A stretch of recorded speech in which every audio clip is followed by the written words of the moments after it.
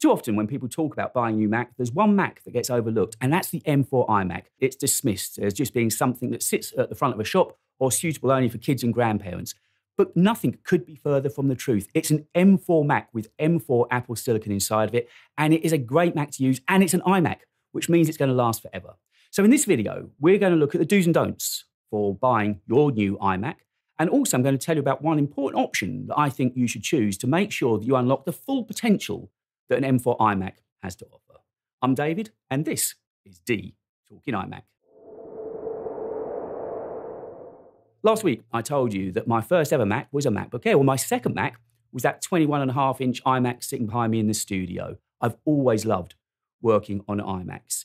Apple Silicon, as we know, changed everything. And the step to M4 Apple Silicon was the biggest jump forward we've seen since the first Apple Silicon Macs of, 4 or 5 years ago. It's based on TSMC's 3nm process, and these chips are quick, seriously quick, performance that we could only have dreamed of a few short years ago.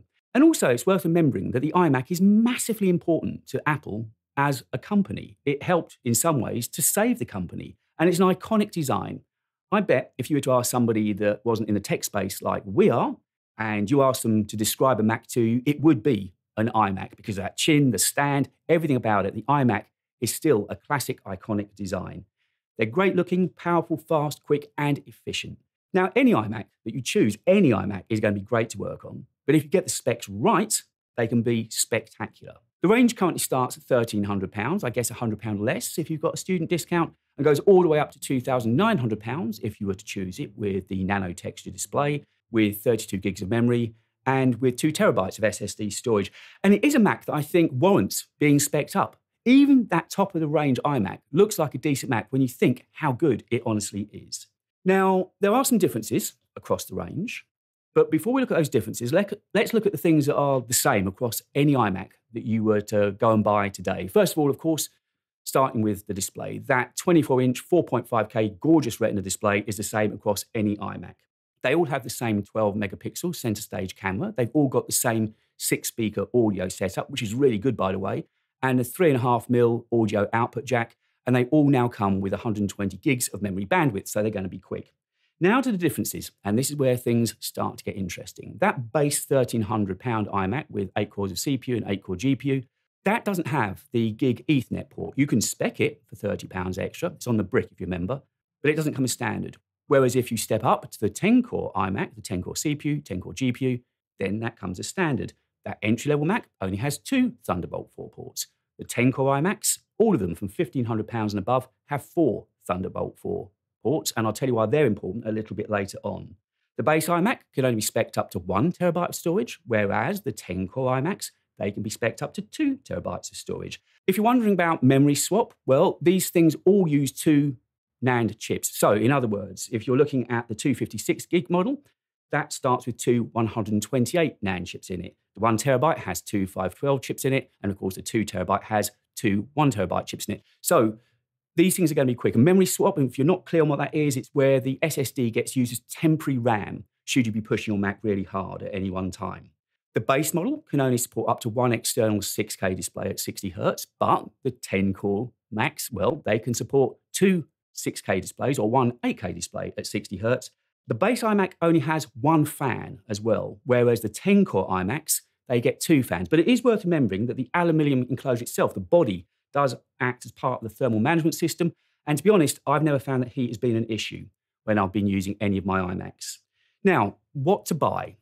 Well, you've just heard me tell you all the benefits you get from speccing or buying a 10-core iMac. So I think that's a good starting point. I really do. Because if you look at the basic idea of going and buy that basic £1,300 iMac and begin to add, say, a Touch ID keyboard, which is £150, and that £30 Ethernet port, well, suddenly you're at £1,480 anyway. You might as well spend an extra £20 and get into the iMacs with 10 cores of CPU and 10 cores of GPU. It just makes so much more sense because it unlocks the true and real power of an M4 iMac. As for storage, you could start at 256, but I wouldn't suggest that because out of the box, the OS, Mac OS is about 15 gigs, so immediately eating in to that storage that you've got anyway. I'd always go with 512 and probably 1 terabyte of SSD storage. I think that's probably the sweet spot, actually, 1 TB, not only because it gives you more internal SSD storage, but also, of course, don't forget, these chips do suffer as they fill up and get older, and they begin to performance throttle. So by buying that 1 TB chip, not only are you getting more storage to use from day to day, but you're also just giving yourself a longer shelf life as well. Now, onto the RAM.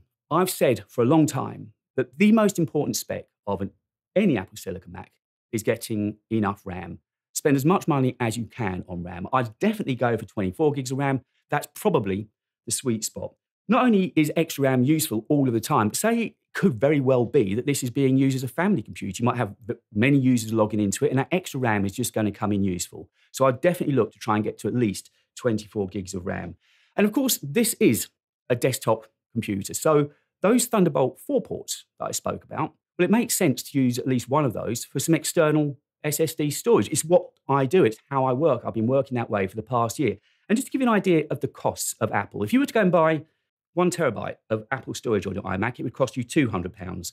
For 2 TB, £600. Now, if you were to go and buy something like this, a Thunderbolt 4 enclosure, you can buy that for under £100. I think mine cost me about £80. And then you can go and also get some NVMe storage. I've used this Samsung stuff this year. I've been really happy with it. And just to give you an idea of the cost there, I bought my 4 TB of NVMe SSD storage for £290. So that means that my enclosure and my SSD cost me under £400 for 4 TB of SSD storage. And it's storage that I can use on any of my Macs. So I would seriously consider looking into buying some external SSD storage.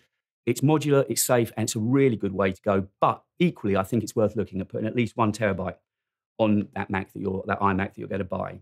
The iMac that I've just said, with 24 gigs of memory on there and 1 TB of storage, is going to cost £1,700. And I think that still looks great value for money. iMacs are built to last. I've said it a few times in this video. That's because they are built like tanks. I've never had one fail on me, touch wood.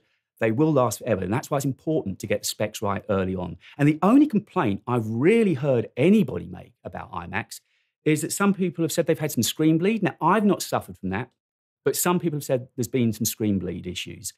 On to the wishes. Whenever I make some iMac videos, there's always some wishes that come into the comments. First of those, ProMotion. Now, I think it's quite likely that we might get a 120 Hz ProMotion display on an iMac. That doesn't seem to be beyond the realms of reality and possibility. One of the comments that's always comes out is people saying that an iMac is too small to work on at 24 inches, which I disagree with, by the way. But also people said they would love to see a 27-inch or a 32-inch Pro iMac with an M4 Pro chip in it. Now, I happen to think that that boat has sailed. I don't think we'll see a Pro iMac again because of the studio display, the Mac Mini, the Mac Studio. I just don't think we're going to see one of those large iMacs ever again. Sad as it is, that's my opinion. But one thing that I can't for the life of me think why Apple don't reintroduce is Target Display. They make a big issue about their environmental ethics and policies. What could be a better way to help to save the planet than if we used our old iMacs as secondary displays? We've bought them anyway. They've already had our money. So rather than just sitting there, or even worse, being tossed away, why don't they reintroduce Target Display? I wish somebody could explain to me why we don't get Target Display back. And just to give you an idea of how good a value these iMacs currently represent, in my mind at least, if I was looking at the 10-core CPU, 10-core GPU, 14-inch M5 MacBook Pro that comes with 16 gigs of memory and 512 gigs of SSD storage, that's going to cost you £1,600. Now, if you look at that same spec iMac with 16 gigs of memory and 512 gigs of SSD storage, that's going to cost you £1,700, £100 more, plus you get an extra Thunderbolt 4 port on the iMac too. Now, I know the smaller MacBook Pro has got a better and a smaller but better display, but nonetheless, you've got to admit that these iMacs really do look great value for money. An iMac will give you the cleanest and best looking desk setup ever with no visible cables. You don't even need to have speakers or monitors on your desk. The speakers really are good enough for listening to music or podcasts during the course of a working day. They still make sense, they're still relevant, and they're still a great machine, even that fully tripped out £2,900 machine I spoke about, nano texture and 2 TB of storage. It's still a great machine. Don't be put off by thinking that these are just pretty colours and a cute design. They are a serious Mac that are really worth thinking about and buying and using day in and day out. If you've enjoyed this video, and I really hope you have, subscribing does help the channel grow, and I can't tell you how much it really genuinely matters. So it takes you seconds to do it. Subscribing and turn on notifications so you know when I've uploaded a video really does help the channel to get to new people. Also, if you want to get involved with the channel, I've got a Discord server. There's details of how you can join in with like-minded Apple fans during the week. Links to that are in the description. And also, every single weekend, I send out a free, totally free members video newsletter that talks about things that I can't really talk about on these main videos. So if you want to get involved with the channel and hear some of the background gossip that's going on, and there's quite a lot happening at the moment, you can leave me your details over my website, talkingtechandaudio.com. Again, there's links to that in the description below. If you've enjoyed me talking about the iMac in this video and the do's and don'ts and what I think you should do to spec out and buy the right iMac for you, I'm leaving you another iMac video to watch now, telling you why I always end up at some point coming back to iMacs.